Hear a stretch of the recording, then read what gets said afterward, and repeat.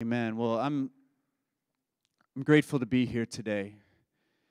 You know, we've talked about, we're going to talk about this more as we move through the book of Mark, but I found this language a few years ago, and it's meant a lot to me that as Christians, as folks who are seeking after God, as folks who, some of you may not identify as Christian in this room, but you're here, you're seeking after something sacred. For those of us who are really trying to find God in the midst of this world, this language that we need to stay awake to both the hope and the horror has meant a lot to me. Stay awake to the hope and the horror. As Christians, sometimes we focus solely on the hope, and we kind of turn a blind eye to a lot of the suffering that is going on around us. But then also, we can also get consumed by the horror and the nightmares that we see all around us, and it's hard to have hope. And so as a church, as a community, I'm really trying myself as an individual and also encouraging you all to continue to try to stay awake. Stay awake to both the hope and the horror as we navigate just some really, really hard stuff right now in our world. You know, sometimes I feel like if we're truly paying attention, it's hard to always be happy or to always have that sense. I think that we're going to experience a lot of bad emotions because there's so much bad stuff happening, and it ought to affect us. But at the same time, there's still beauty and there's still goodness around us, and we got to try to keep our eyes open to that as well. And I believe that Jesus offers us a model for that. And over the course of our series through Mark, we're going to really look to Jesus to help us figure out how we can really stay true to what God has called us to in the midst of all these challenges that we're facing around us. So as I mentioned last week, we're going to be studying the Gospel of Mark up until Easter. And I want you to remember that Mark is a book that is all about action. You know, some of the other Gospels, Matthew, and particularly Matthew, and well, Luke and John for that matter, there's a lot of teaching of Jesus in those Gospels. And I love Jesus' teachings. Mark has some teaching, but Mark has a lot of just describing what happens. And so we're going to be paying attention to what the action is in the story, what Jesus does, people's response to Jesus, and trying to find some truth in the midst of that. And the question for Mark ultimately is not, do we have the right thoughts about Jesus, but are we actually living like Jesus? Do our lives look like the life of Christ? Because that's what it means to truly be his disciple, is to model our lives after the one that we follow, which is Jesus Christ. And so last week I introduced you to three subplots that are running throughout the book of Mark, and these will come up over and over and over again. So I want you to remember them. We talked about the first one, Jesus' community of disciples, how Jesus went out and formed community by calling disciples. And these are not just the 12 disciples. There were lots of other followers who were very close to Jesus and spent lots of time with him and really helped him in his work. We also see another subplot, the second one, of Jesus' ministry and time among the crowds. And so he had his people who followed him, but he also went out among the crowds, out into the community, out among the people over and over and over again. And he spent lots of time with the crowds. And then the third subplot is Jesus' conflict with the authorities. In Mark, there's lots of conflict. If you think following Jesus is just going to be easy and everybody's just going to get along, then I would encourage you to pay attention to all the conflict that Jesus gets into, and his disciples as well. And so there's lots of conflict with the authorities. So just remember, disciples, crowds, authorities. Disciples, crowds, authorities, going to come up over and over and over again. So today, we're going to look at the first 14 verses in Mark. And there's so much we could talk about in these 14 verses, but I'm going to focus on three themes that are going to help inform the way we read the whole gospel. So we did the three subplots. I'm going to do three more things. That's what preachers do. We always have three. I guess, I don't know why. Three, maybe we can remember. Sometimes one is better than three because three is hard to remember. But these three are very important, and I want to talk about these three themes that we find in these 13 verses. And so I said 14, but I have written 13, so we'll see. It's either 14 or 13. We'll see as I read it how many I actually read. It is 13. All right, good. All right, I'm going to start from the beginning. Mark 1:1. The beginning of the good news about Jesus, the Messiah, the Son of God, as it is written in Isaiah the prophet. I will send my messenger ahead of you who will prepare your way, a voice of one calling in the wilderness, prepare the way of the Lord, make straight paths for him. And so John the Baptist appeared in the wilderness, preaching a baptism of repentance for the forgiveness of sins. The whole Judean countryside and all the people of Jerusalem went out to him. Confessing their sins, they were baptized by him in the Jordan River. John wore clothing made of camel's hair with a leather belt around his waist, and he ate locust and wild honey. And this was his message: after me comes one who is more powerful than I, the straps of whose sandals I'm not worthy to stoop down and untie. I baptize you with water, but he will baptize you with the Holy Spirit. At that time, Jesus came from Nazareth in Galilee and was baptized by John in the Jordan. Just as Jesus was coming up out of the water, he saw heaven being torn open and the Spirit descending on him like a dove. And a voice came from heaven, "You are my Son, whom I love. With you I am well pleased." At once the Spirit sent him out into the wilderness, and he was in the wilderness 40 days, being tempted by Satan. He was with the wild animals, and the angels attended him. So do you see what I mean when I talk about Mark wasting no time in his writing, about Mark being short and brief, and also all about action? He starts out his gospel right off the bat talking about Jesus' ministry. There's no birth narrative in Mark. He doesn't talk about Jesus' birth. He doesn't talk about any of Jesus' childhood or his adolescence. He doesn't talk about his parents, Mary and Joseph. None of that. He starts right off the bat with this prophecy, and then John the Baptist, and then Jesus' baptism. Then he's tempted in the wilderness, and then his ministry begins. We can't cover all of what happens in these 14 verses, or 13 verses actually, but I want to share with you the three themes that will help us understand the entire gospel. The first theme that I find in these verses is the theme of invasion. This is a loaded term, right? Invasion. But I really want y'all to understand what the writer of Mark is doing here. Mark is depicting Jesus' mission as kind of like an invasion into territory held by an enemy. That this is not some lighthearted thing. This is intense, and Jesus is moving into a territory that does not want him there. Scholar Matt Skinner says that evil lurks in many corners of Mark's world. There are unclean spirits. There is division and rejection. There is political and religious violence, culminating in an awful execution on the cross. Jesus is depicted in these first verses as a powerful, spirit-filled Son of God engaged in kind of a cosmic battle with the evil powers and principalities. This is how Mark is portraying his story. God invading earth in Jesus Christ. Now, at Jesus' baptism, some dramatic things happen when he comes up out of the water. One thing that occurs is that it says the heavens were torn open. Now, in Matthew and Luke, we read the same story about Jesus' baptism, but they don't use the same language. They just say the heavens were opened.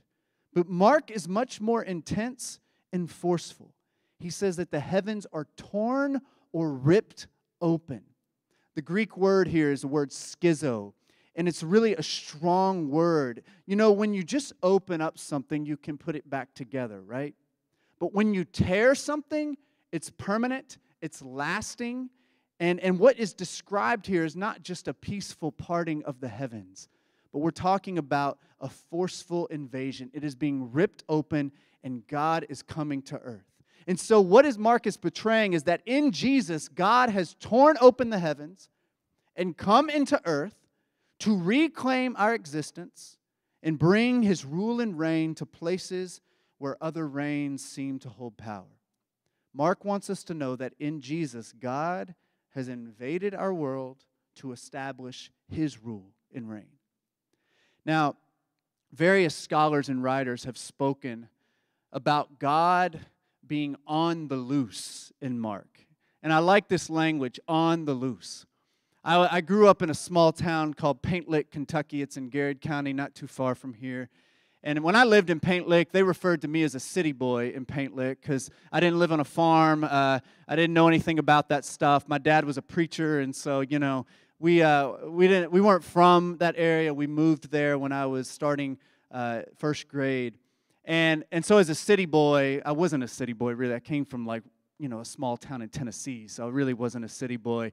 But I didn't live on a farm. But I remember one day I was at my friend's house, and he did live on a farm, and he had four-wheelers. And I loved riding on the four-wheelers.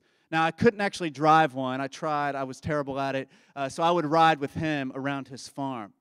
But one day his dad came home, and he was out working on the farm, and he told us, he's like, I want y'all to be careful out there, because word is out that a raging bull is on the loose in the area, knocking down fences and just causing trouble all throughout the farm. And he told us to be careful. I don't know if he was telling us the truth, but that image has stuck with me of an idea of a bull just wreaking havoc all over Garrett County, and I knew that bull was going to find us, and I was like, I hope this four-wheeler is fast to get away from this thing.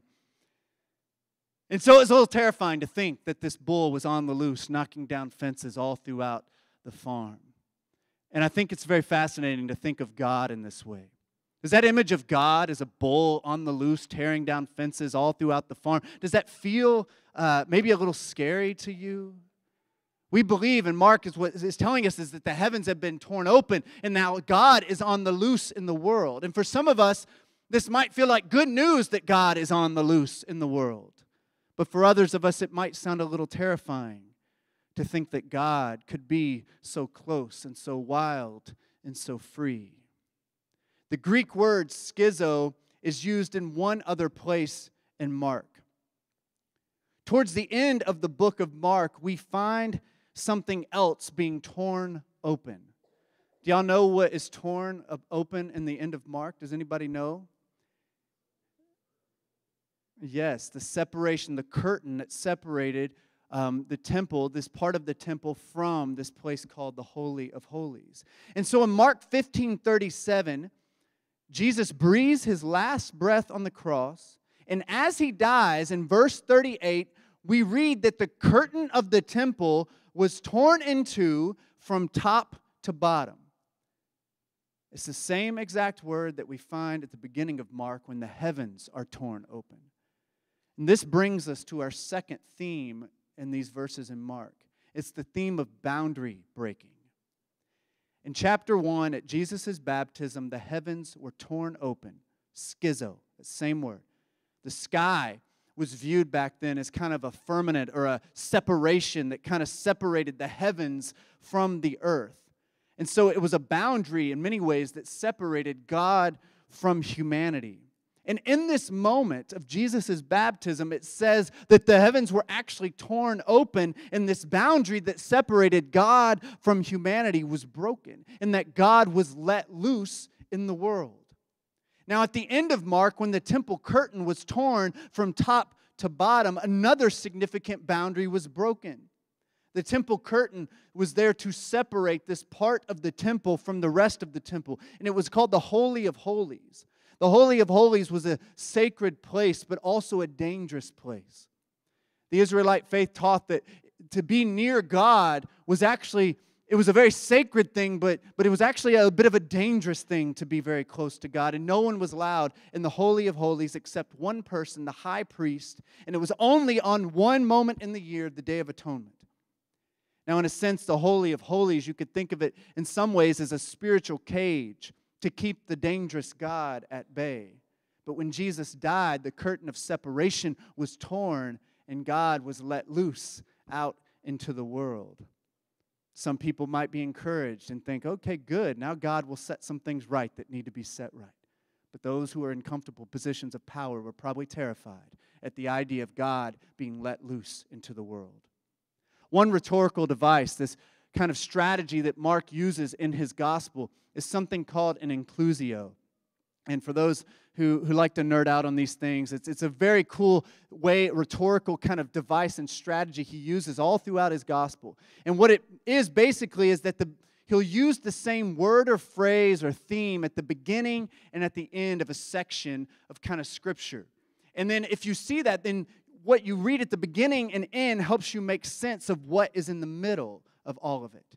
Now, it's pretty neat because the whole Gospel of Mark is one big inclusio. At the beginning, you have this tearing of the temple. You have boundary breaking. At the end, you have tearing as well, boundary breaking.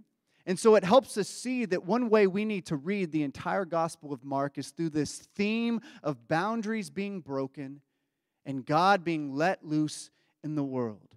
And what we see in the ministry of Jesus all throughout the Gospel is Jesus traveling all throughout the land, breaking boundaries and tearing down walls that separate humans from God and also separate humans from each other. So boundaries are broken at the beginning and at the end and all throughout the Gospel of Mark. I wonder, because we are called actually to be players in this boundary-breaking movement. Jesus has invited us to join him. So I wonder what boundaries need to be broken today. Now, there are healthy boundaries out there that we're learning increasingly over the last few years that we need to have healthy boundaries. But there's also boundaries that Jesus needs to break down in our world. Things that keep us separate from one another and also keep us separate from God. So we have invasion, we have boundary breaking, and the final theme is what I call possessed and driven. Now, after the heavens were torn open, the Spirit of God, it says, came down like a dove and rested upon Jesus.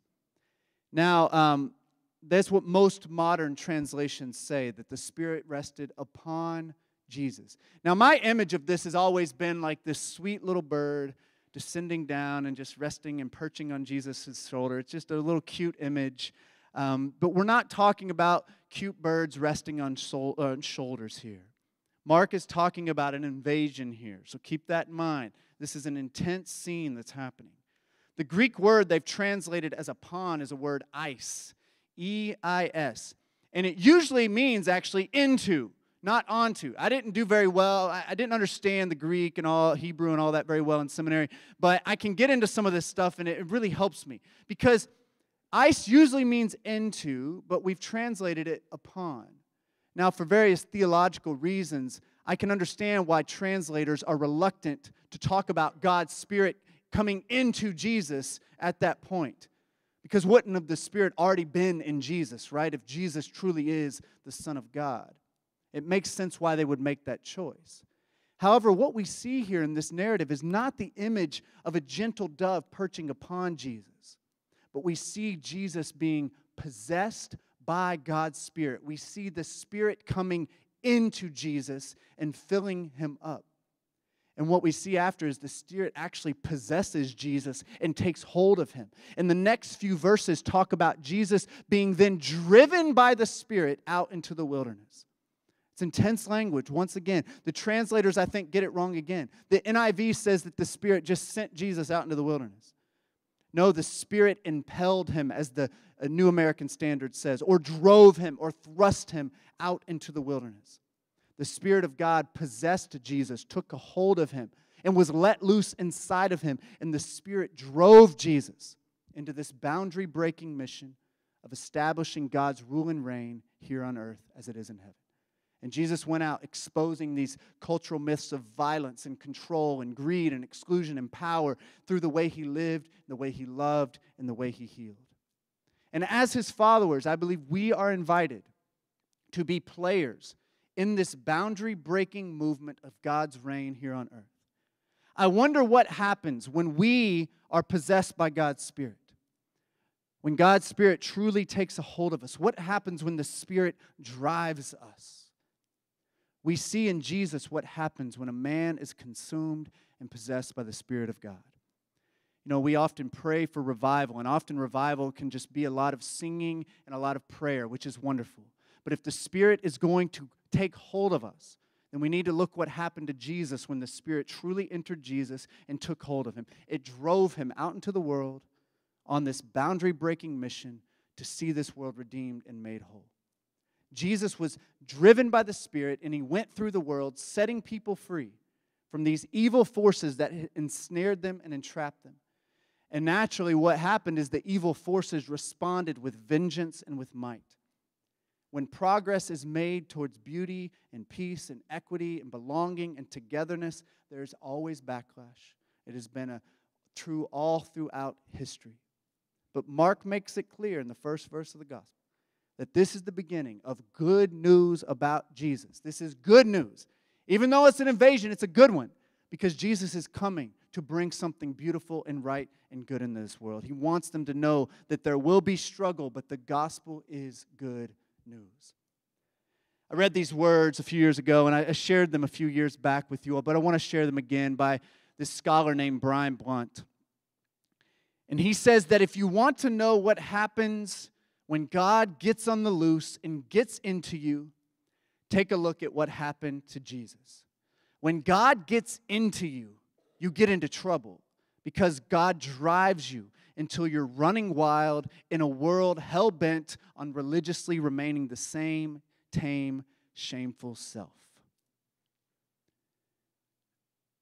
I think a question we can reflect on, have we let God loose in our lives?